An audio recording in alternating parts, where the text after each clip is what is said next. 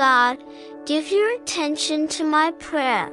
From the end of the earth I call to you when my heart is faint. Lead me to the rock that is higher than I. For you have been a refuge for me, a tower of strength against the enemy. Let me dwell in your tent forever. Let me take refuge in the shelter of your wings. For you have heard my vows, God. You have given me the inheritance of those who fear your name. You will prolong the king's life. His years will be like generations.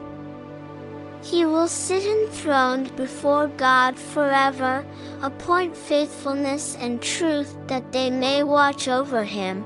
So I will sing praise to your name forever, that I may pay my vows day by day.